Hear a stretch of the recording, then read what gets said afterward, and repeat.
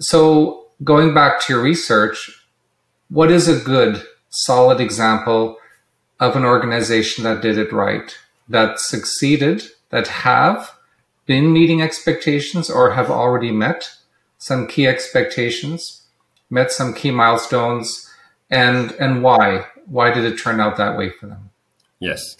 So given that the digital transformation trend is still ongoing at high speed, I still believe we are yet to see something where you could say, look, they've went through a 10-year journey and it's now at a successful conclusion.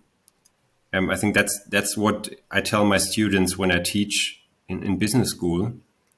I tell them, look, you might live in a much better world for many reasons. You have all these great technologies and so on, but I can tell you, you will be older much faster than I got older, just because there's almost no time to relax anymore. So you cannot say, I start my transformation, and if I make it, if I'm one of the 40%, whatever the real number is, who make it, then I've won. But that's never true. Usually already in the last third of while you're still running towards the original goal, or even before, you need to restart and do something new.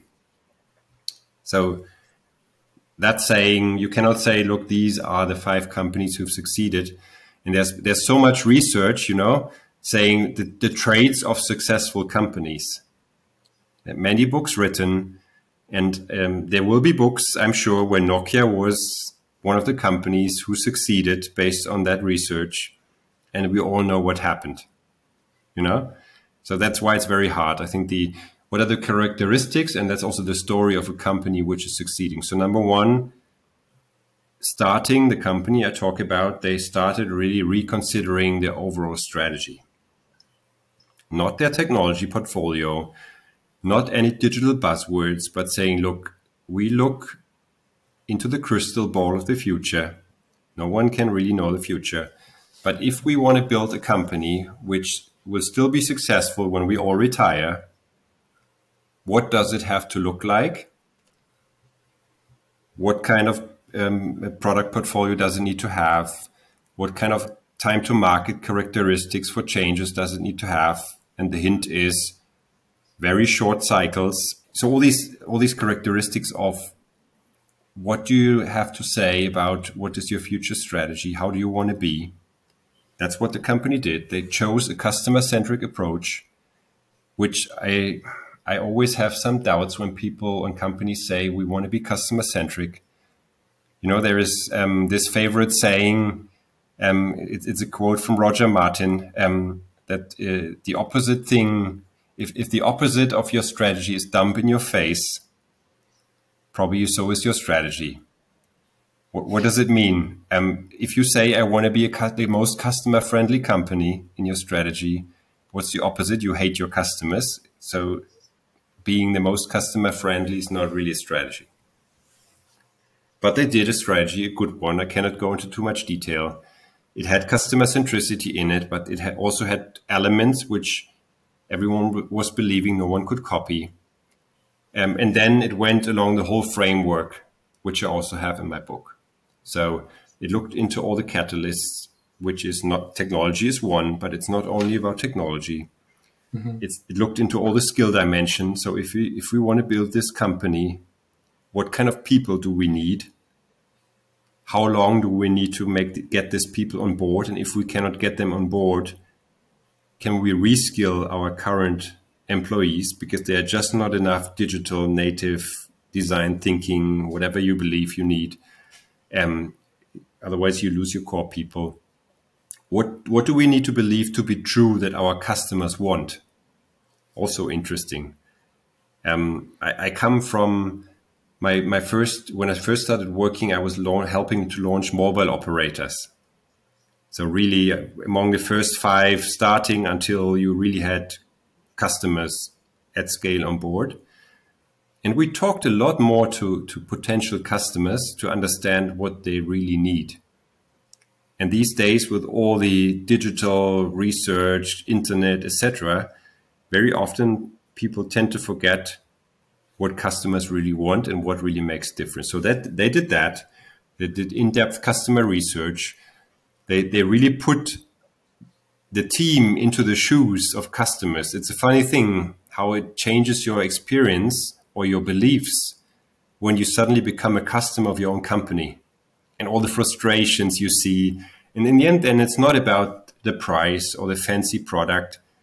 It's about that when you click on this hellish front end in the web shop, that when you click, it's the screen is jumping and the final click is somewhere hidden where you cannot see it, or you get the same letter 3 times and you have to sign it, even though it said, all these little things. So they covered that dimension. And linking all these catalysts then together with a strategy, that allowed then to put requirements on paper where you could actually ask someone to develop a platform or the platforms for winning. And then they thought a lot about, so where do we start? As I said before, do we start at the frontier? Do we start in the adjacencies or at the core? In these kind of companies, the core can be your main brand. The frontier can be some tiny little, no one cares if it's failing brand. So they decided to start more at the frontier brands, but the idea always was whatever we built at the frontier in terms of functionalities of the platform needs to prove that it can be reused at the point of time when we start changing the core. So a process, a customer acquisition process, or if you have a web shop elements that if you want to use it for a different brand, you don't need to rebuild, you can just repaint it in non-technical terms. Probably you can explain much better what needs to be done, but this modular approach needs to be there. And Tim, what you just described, sorry to interrupt, I would like to ask what you just described about having products at the frontier prove themselves before they're brought in to form part of the core business. Do you have an example, just a random example of a product or a service, something that a company may have put out at the frontier and that went through that process of providing evidence of its justification? I think a very simple example is enabling new payment options. It's like if you come from a traditional world where you had the classical, you can pay in a shop or in the retail, you can pay via a bank account, maybe you can pay by credit card. And then what do you do now in this world of today where there's so many more, There's PayPal, there's Amazon Pay, and all these kind of things, which you can either try to squeeze into your existing structures, or you can say, I develop once a multi-pay enabled checkout process, in my shop where my products can be bought. And this I can copy then for every future product I will ever do. And then all the processes, not just from the payment down to back to all the core platforms, that's then reusable. And I think that's where, otherwise you just, in any multi-product world, just redoing all these things again and again, that's just not efficient, but it needs to be pre-planned. So as I said, the test, that's coming back to the first story, the failure, just on a different level, the test has to be, if I decide to start at the frontier, what I will do at the frontier, can it be transferred back to the core, or is it just for the frontier? So they did that, which was a good thing. Then they carefully considered the next part of the framework in my book, the process. Are you going agile? Are you sticking to traditional waterfall mechanisms, or are you using a hybrid approach?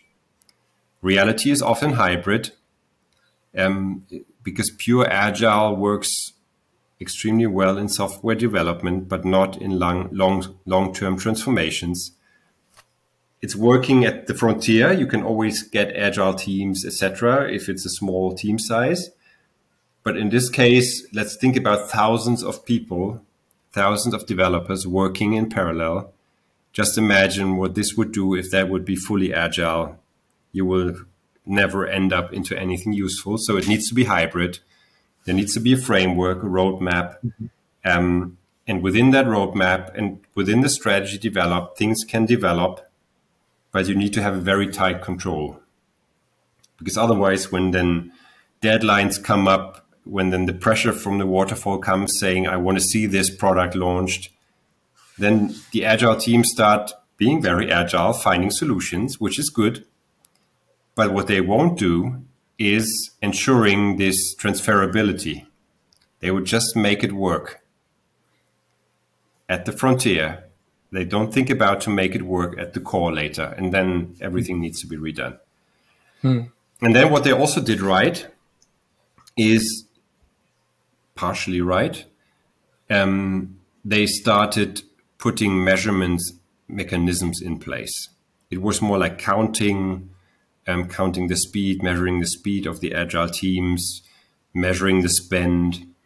And there's still some way to go but I think they will get there to really prioritize everything done based on value. What I'm really preaching in my book, everything should be prioritized vis-a-vis the strategy developed and in terms of the value it generates, because always in these programs, you end up at a point in time where someone is saying, ooh, we are spending so much more than we expected, we need to cut.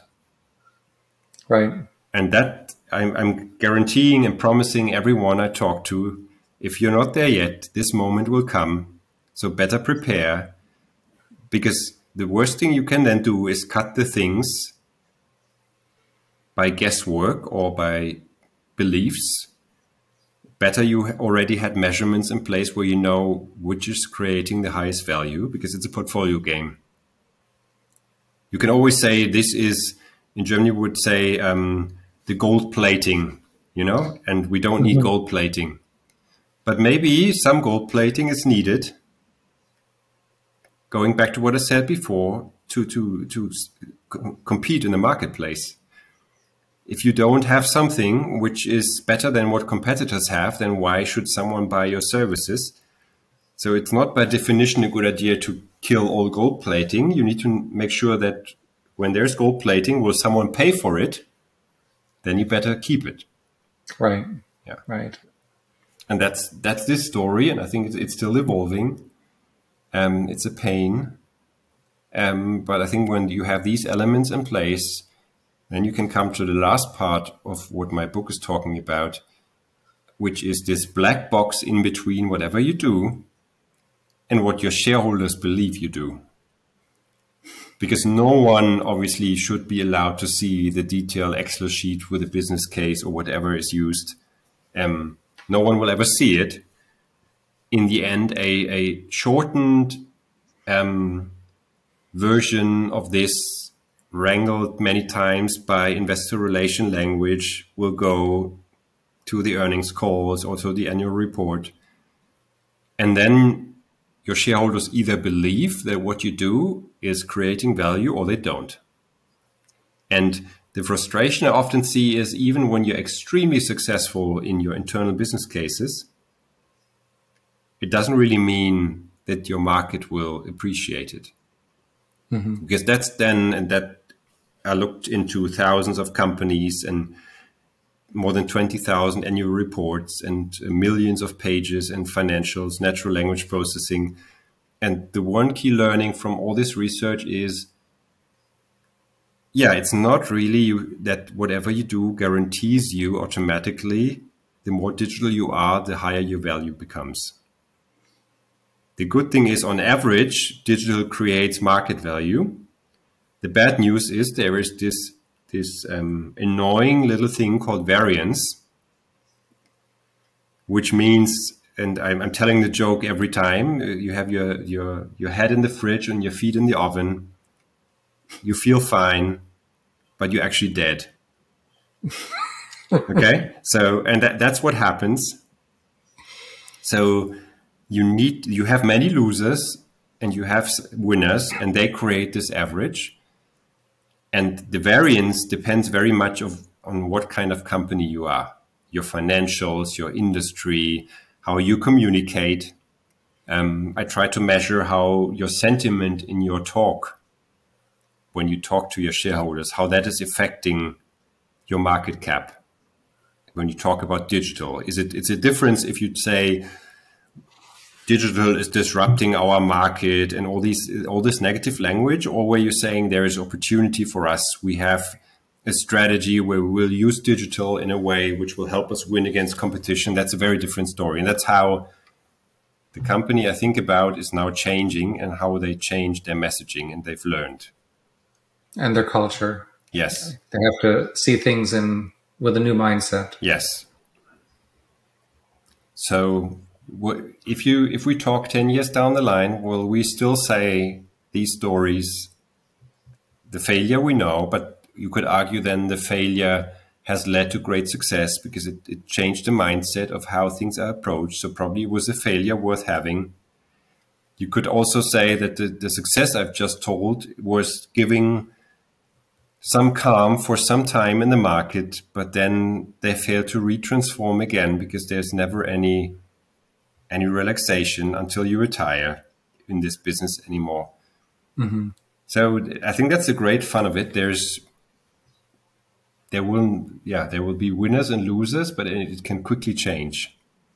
And if there's one common theme, I would say I've seen for people and companies being better off, these are the ones who think end to end, from strategy towards how shareholders see what they do in terms of value. One last question. That was very, very helpful and valuable. I have one last question in relation to that. So following that advice and starting with that strategic view from the beginning, even when being that prepared and having the right mindset, preparing your organizational culture for the changes, trying to do everything right, because it's a long journey, there are still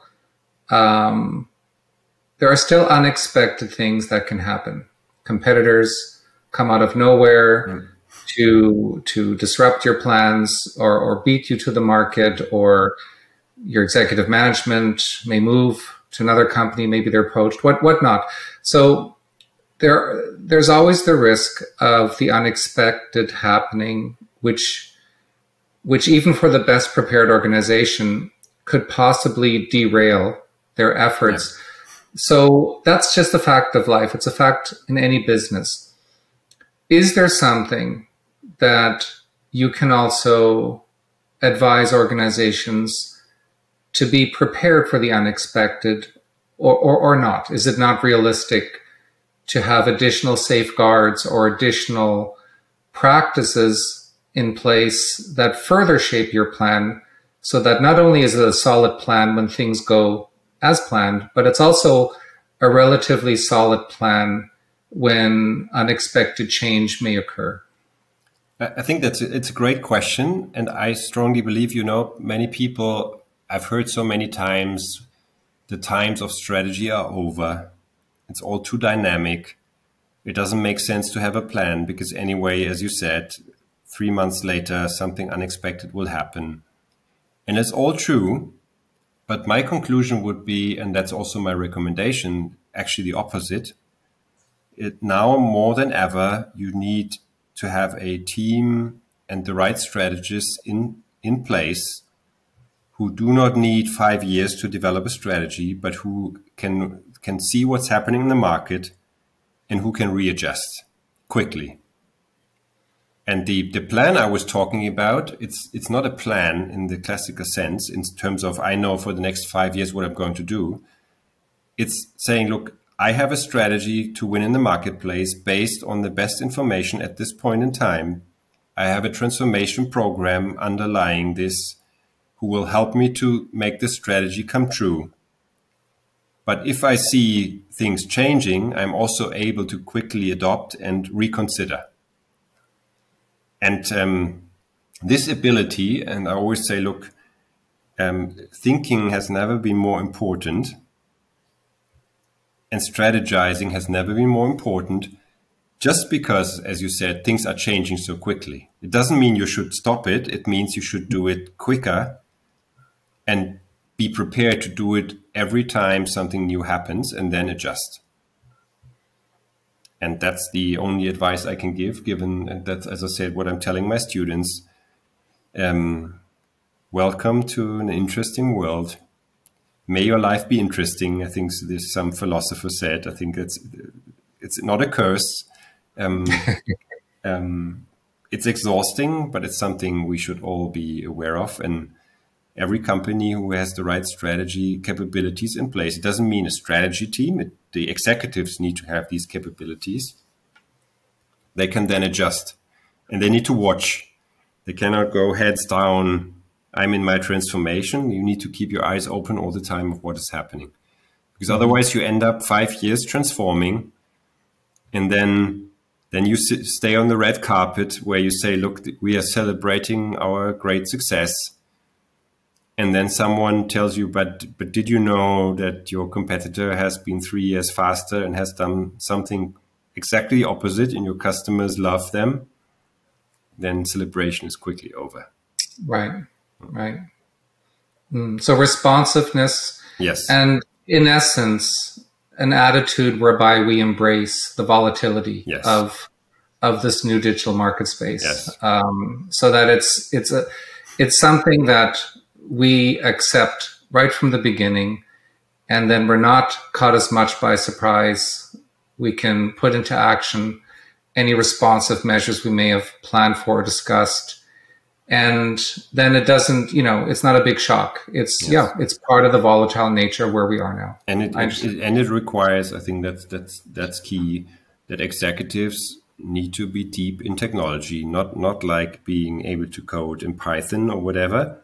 But then if you believe that technology is a tool for you to win in the marketplace, you better understand these technologies, and not only stand alone, but how can they act in combination. Mm-hmm. And then you need to watch out what's coming. You need to educate yourselves on a constant basis. You probably need to replace part of your board so that they are more educated and can help you to understand what's out there. Because otherwise you're so heads down in whatever you're doing, you never see it coming. Yeah, I fully agree. I've experienced the same thing where business leaders who don't have or who don't want to gain a deeper knowledge of the technology, they really inhibit themselves, and they put the company at risk by doing so. So I think that's a very wise message, and something that organizations really have to assess. How digitally competent is the leadership, and perhaps make changes if it isn't. Tim, I know I've taken up more of your time. I know it's late for you. Thank you so much for your insights. It's really, really beneficial for many to learn about this, and to gain value from all the research you did for your book. Dr. Tim Bottke's book is Digital Transformation Payday, a Wall Street Journal best-selling book published by Wiley. Tim, thanks again for joining us today. Thank you very much for the invitation.